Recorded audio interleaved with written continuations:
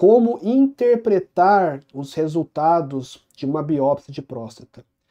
Muitas vezes, um homem está realizando o rastreamento para o câncer de próstata, consta que o seu exame de sangue, o PSA, está elevado, ou o exame de toque retal apresenta algum nódulo, ou eventualmente uma ressonância de próstata mostra uma área suspeita, uma área que pode sugerir um câncer de próstata.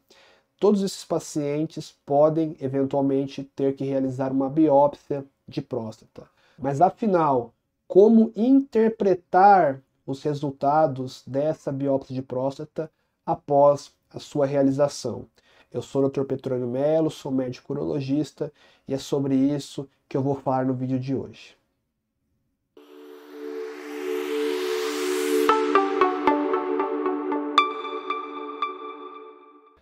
Bom, pessoal, mais uma vez gostaria de pedir para vocês deixarem o like, se inscreverem no nosso canal, ativarem o sininho de notificações para estarem sempre recebendo os novos vídeos, as novidades do canal.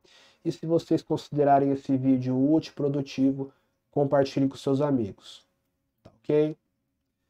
Bom, a biópsia de próstata é um exame bastante temido pelos homens, por ser um exame um pouco invasivo, um exame que pode ter algumas complicações, além do preconceito inerente ao procedimento, por ser realizado na maior parte das vezes por via transretal.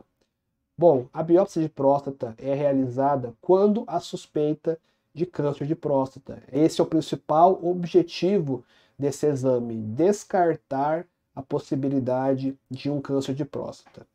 Bom, o paciente então realiza essa biópsia de próstata e como devemos interpretar o resultado quando pegamos o laudo, como devemos interpretar os achados dessa biópsia de próstata? Bom, todos os fragmentos, todos os pedacinhos de próstata que são retirados durante a biópsia são enviados para o patologista e após a análise detalhada de cada um desses fragmentos, o patologista dá um relatório, ele diz o que está acontecendo em cada fragmento. Bom, e quais são essas possibilidades? Como interpretar esses achados? A primeira possibilidade, que é a que todos os pacientes querem que apareça no laudo, é que se trata de um tecido prostático benigno, normal, um tecido de próstata sem alteração. Essa seria uma das possibilidades de resultado da biópsia de próstata, tecido de próstata sem nenhuma alteração. Outra possibilidade, que também acaba sendo positiva, seria encontrar prostatite.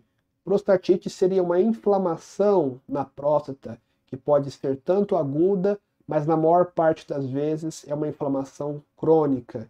Isso não representa um câncer, é uma alteração também benigna que podemos encontrar no resultado de várias biópsias de próstata. Se o paciente realiza uma biópsia de próstata e encontra como resultado prostatite, ele pode ficar tranquilo que câncer de próstata não foi encontrado. Uma outra possibilidade que pode ser encontrada nesse relatório da biópsia de próstata seria a atrofia prostática, que também seria outro achado benigno. Quando o paciente encontra essa alteração, atrofia prostática, ele também pode ficar tranquilo que naquele fragmento, naquela amostra, não foi identificado câncer de próstata.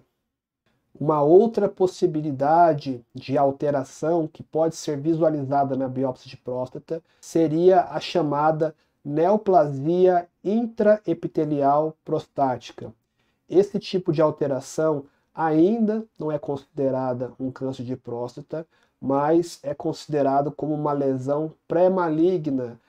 É possível que aquela região que foi biopsiada se torne um câncer no futuro.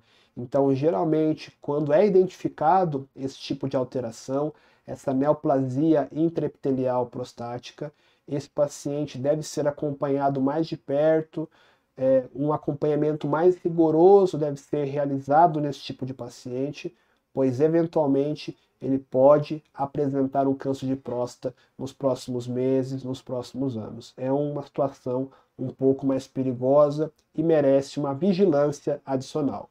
E por fim, uma última alteração que pode ser identificado na biópsia de próstata seria o próprio câncer de próstata, que na maioria das vezes, em 99% das situações, é encontrado o adenocarcinoma de próstata. É o tipo de câncer de próstata mais comum. Existem outros tipos raros de câncer de próstata, como o sarcoma, porém, esses achados são extremamente raros. No dia a dia, na grande maioria das vezes, o tipo de câncer de próstata mais encontrado seria o adenocarcinoma de próstata. E ele sempre vem acompanhado de uma classificação chamada Gleason, que é uma classificação que varia de 6 a 10, e ela indica a agressividade desse tumor. Um Gleason 6, por exemplo, seria um adenocarcinoma, um câncer de próstata, um pouco mais indolente, um câncer de baixa agressividade, enquanto um adenocarcinoma de próstata Gleason 10 é um tumor extremamente agressivo, que espalha rápido. Muitas vezes, quando descobrimos essa doença, ela já está invadindo outros órgãos, então é uma doença completamente diferente de uma doença Gleason 6, por exemplo, que é totalmente curável quando diagnosticada inicialmente. Além disso, naqueles pacientes em que esse adenocarcinoma de próstata é identificado, no relatório do patologista também vai constar a porcentagem de acometimento de cada fragmento, isto é, daquele fragmento que foi retirado, quantos por cento dele estava tomado pelo câncer. E quanto maior esse acometimento, geralmente trata-se de uma doença mais volumosa, uma doença que não é tão inicial. Então, essa porcentagem de acometimento de cada fragmento também é um parâmetro importante que nós utilizamos para planejar o tratamento de cada paciente.